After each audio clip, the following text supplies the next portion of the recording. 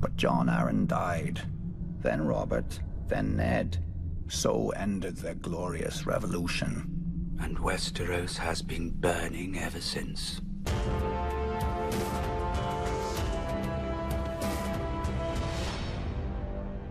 Mad Queen Cersei Targaryen. In some ways, it's already played out in the books, and in some ways, it is already played out in the show. And there may be more Mad Queen Cersei Targaryen to come in the books and the show alike, especially if Cersei finds out that she's a dragon and she decides to Burn them all. In hopes that she will Rise again. Reborn as a dragon. There are two ways to look at Mad Queen Cersei Targaryen. There are parallels between Cersei and Mad King Aerys in terms of their thoughts, their actions, and the way that other characters such as Jaime view them. And there are clues within George R.R. Mountain's canon that suggest that Cersei may actually be the bastard child of Mad King Aerys II Targaryen. If the latter is true, then the parallels between Cersei and the Mad King take on new meaning. Let's start with those parallels, specifically wildfire and paranoia. As a child, Tywin thought about marrying Jaime to Lysa Tully. Lysa had been a pretty girl in truth, dimpled and delicate with long auburn hair. Timid though, prone to tongue-tied silences and fits of giggles, with none of Cersei's fire. That's a very early comparison of Cersei to fire. If it were anyone else outside those gates, I might have hoped for a private audience, but this is Stannis Baratheon. I'd have a better chance of seducing his horse. During the Battle of the Blackwater, Sansa thought of Cersei's eyes as eyes of wildfire. Did you set him free? And when Cersei snuck up to Jaime as he stood vigil for Lord Tywin, the candles danced in the green pools of her eyes, another nod to wildfire. When Cersei watched wildfire burn the Tower of the Hand, a scene that's only in the books, Cersei had been beautiful to look upon. One hand upon her breast, her lips parted, her green eyes shining. She's crying, Jaime had realized, but whether it was from grief or ecstasy he could not have said. The sight had filled him with disquiet, reminding him of Aerys Targaryen and the way a burning would arouse him. So now George R.R. Mountain is not only connecting Cersei to fire and wildfire, but directly connecting Cersei to the Mad King. And when Cersei says that it would be a lesson to their enemies, Jaime responds, "Now you sound like Aerys." During the last years of his reign, Aerys and his wife, Queen Rhaella, they slept apart and did their best to avoid each other during the waking hours. But Aerys would go sleep with Queen Rhaella every time he gave a man to the flames. Burning people literally turned on the Mad King. He loved to watch people burn. The way their skin blackened and blistered and melted off their bones. And we see the same with Cersei. I killed your eyes, Barrow. All his filthy soldiers. Because it felt good to watch them burn. In the books, Jaime saw the same wild lust in Cersei's sinister smile as she imagined taking out Sir Bronn of the Blackwater. Her sinister smile reminded Jaime of the time that Mad King said, "Let him be the king over charred bones and cooked meat. Let him be the king of ashes." And the show gave this to us as well. Cersei poisoned Tyene so that her mother could watch her die. It's pretty messed up. Do you remember what the very next scene was? Cat on the prowl. Yeah, this happened. So just like the Mad King, Cersei is literally turned on by the pain and suffering of others. She's a sick and twisted lady, as evidenced by her thoughts towards the moth in the books. Die, the queen thought at it in irritation. Fly into the flame and be done with it. Part of what has driven Cersei to this mental state is paranoia, just like the Mad King. Arrows are traitors everywhere. Cersei was paranoid of nearly everyone, from her own Kingsguard to Sir Ilyn Payne to the High Septon. The High Septon's behavior was corrosive, as was his attitude. Having a man like that reside in the Sept eats away at the faith from the inside. So now he resides in the Red Keep dungeons instead. To the Tyrells. The Tyrells are a problem. Marjorie, because Cersei thought that Marjorie was the younger, more beautiful queen from Maggie the Frog's prophecy. We're going to be sisters soon. We should be friends. If you ever call me sister again, I'll have you strangled in your sleep. And Mace, since he was the male head of the Tyrell household. How do we pay them? Well, House Tyrell could front the gold and the crown would pay us back in time, or I'd have words with my daughter. But in time, Cersei realized that the Queen of Thorns, Olenna Tyrell, She was twice as clever as Lord Pufffish, thinking, "I will see you dead, old woman." And in the show, Cersei did just so. Get some rest, dear. You look appalling. And let me deal with Cersei Lannister. Put the pen down, dear. We both know you're not writing anything. Ah, yes, the famously tart-tongued Queen of Thorns. And the famous tart, Queen Cersei.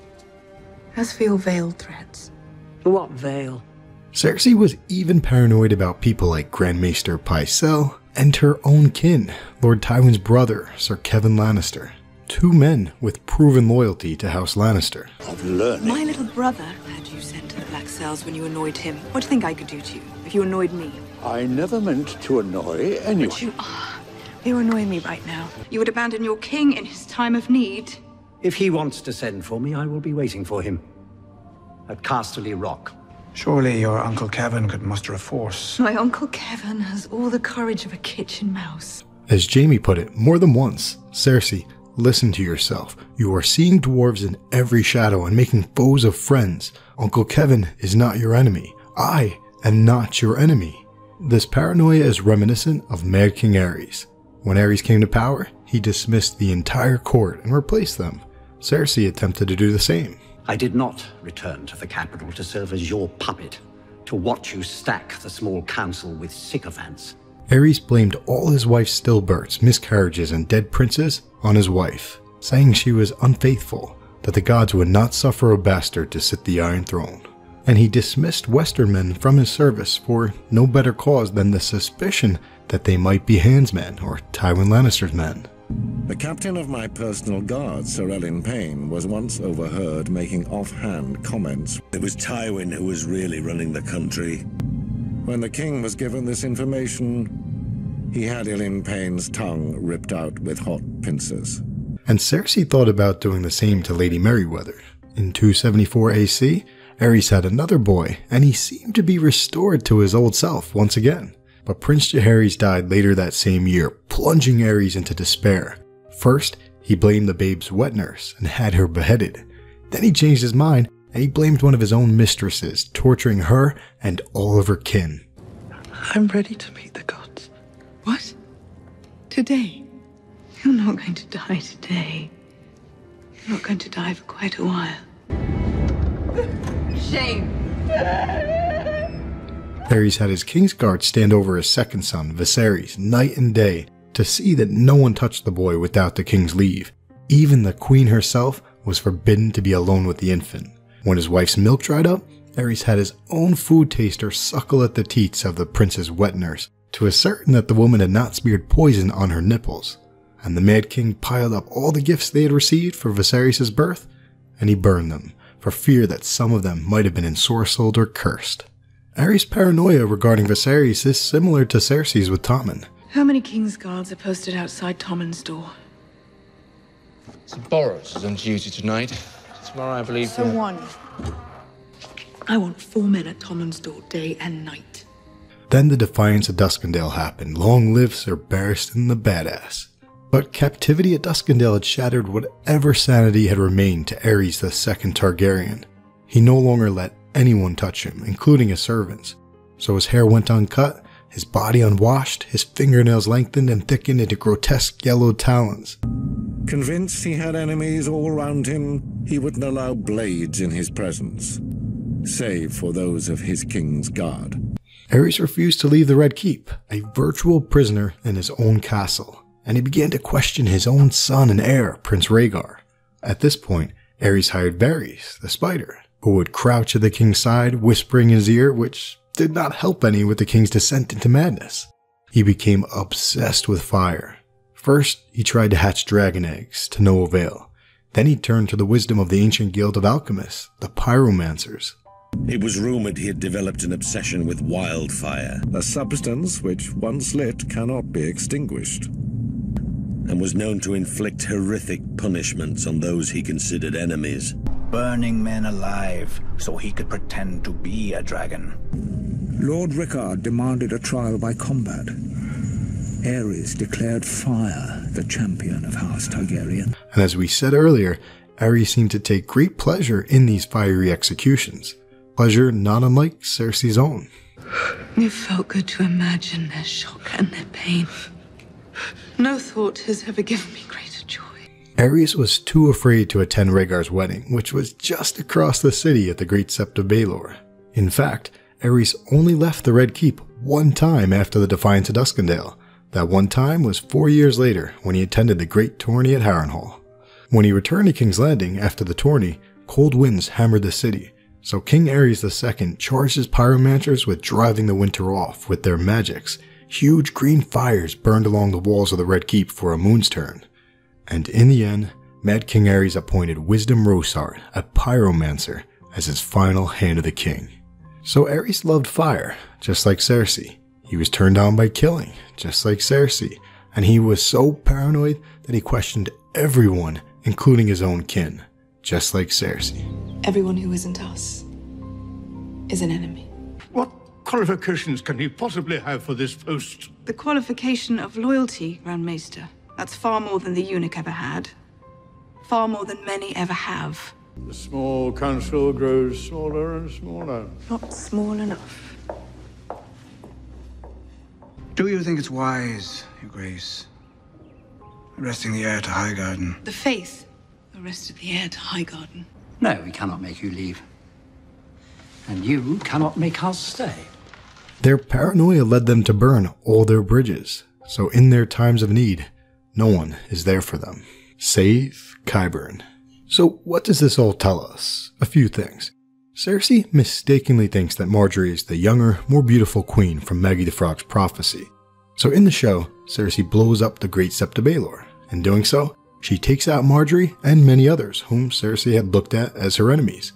But in the books, Cersei already used wildfire in a controlled burn to take down the Tower of the Hand after Tyrion had killed Tywin. Will Cersei blow up the Great Sept of Baelor in the books, or has Cersei's wildfire subplot already played out? There's a clue in the books. If we go back to the scene where Jaime and Cersei make love in the Great Sept of Baelor, they knocked over some candles. As Jaime bent to pick them up, he thinks, fortunately, they had all gone out when they fell. If the Sept had caught fire, I might have never noticed. That will probably turn out to be an Easter egg. Cersei's gonna blow up the Great Sept of Baelor in the books, just as she's done in the show. Number 2. The Endgame. Cersei's paranoid, just like Aerys. She gets turned on by death and by fire, and she's burnt all over bridges. Aerys was left with his pyromancer hand, Wisdom Rosart, and Cersei is left with Qyburn, who may be an amalgamation of Qyburn and Helaene in the books, since Cersei once told Jaime that maybe she'd appoint pyromancer Helaene as her hand. Take that for what it's worth, but the point is, Cersei has backed herself into a corner, just like Mad King Aerys. Burn them all, he said. She has only left the Red Keep one time, and she hates everyone. They're about to become 1 million more soldiers in the army of the dead. I imagine for most of them it would be an improvement. Every time we deal with an enemy, we create 2 more. Your brother's gone. The High Sparrow saw to that. The rest of your family have abandoned you. The people despise you. Then I suppose it will go on for quite a long time. This is a dangerous situation. You're surrounded by enemies, thousands of them. You're going to kill them all by yourself? Remember, Cersei's sinister smile when she thought about killing Bronn. That smile reminded Jaime of the Mad King, how he was determined to let Robert be the King of Ashes. So don't be surprised if Cersei feels that her only choice is to burn them all! Especially if Cersei finds out that she's got the dragon's blood. Over there, in that urn, the ashes of Aerion Targaryen. Aerion Brightflame, they called him. He thought drinking wildfire would turn him into a dragon. He was wrong. If Cersei finds out that she's a dragon, she may think the exact same thing that Mad King Aerys once thought. That she would burn with them all, but that she would rise again. Reborn as a dragon, turn his enemies to ash. So, is Cersei the Mad King's bastard daughter? Yes, she is. You'll find the best clues in the Jaime Targaryen video, but I'll share 2 in this video. Number 1, the Orys Baratheon clue. You should be the hand of the king. 2 times, Cersei asked Jaime to be hand of the king, and he denied her both times. The first time starts with Cersei saying, "We are his heirs, Jaime. You must take father's place as hand." Jaime denies her, quote, "A hand without a hand? Bad jape, sister." That's a none I could do without. The days are too long, the lives are too short. This line is very similar to another alleged Targaryen bastard, or at least a half-Targaryen, or is Baratheon, the first Baratheon, quote, "The king's hand should have a hand. I will not have men speaking about the king's stump." And remember, this little passage began with, "We are his heirs, Jaime," so it's a nice little touch by Sir George R. R. Martin, subtle clues. The second of today's two minor clues is similar, quote, "Jaime's sister liked to think of herself as Lord Tywin with Teats." Did it ever occur to you that I might be the one who deserves your confidence and your trust? Not your sons, not Jaime or Tyrion, but me. But she was wrong. Their father had been as relentless and implacable as a glacier, where Cersei was all wildfire. At face value, that's saying Cersei's temperament is different than Lord Tywin's. Tywin was as relentless and implacable as a glacier, whereas Cersei was all wildfire. I didn't trust your father. I didn't particularly like him, but I respected him. He was no fool. He understood that sometimes we must work with our rivals rather than destroy them. But y'all know how George R. R. Martin rolls, how he plays with words. That line may have a hidden meaning. Marjorie will dig her claws in, you will dig your claws in, and you'll fight over him like beasts until you rip him apart. I will burn our house to the ground before I let that happen. They blame us for the death of Oberyn and his sister, and every other tragedy that's befallen their cursed country. I will burn their cities to the ground if they touch her. Cersei liked to think of herself as Lord Tywin with Teats, but she was wrong, because Tywin is not her biological father. Cersei was all wildfire. Cersei is the Mad King with Teats. Jaime Targaryen coming soon. Hit subscribe. I would burn cities to the ground. You are all that matters.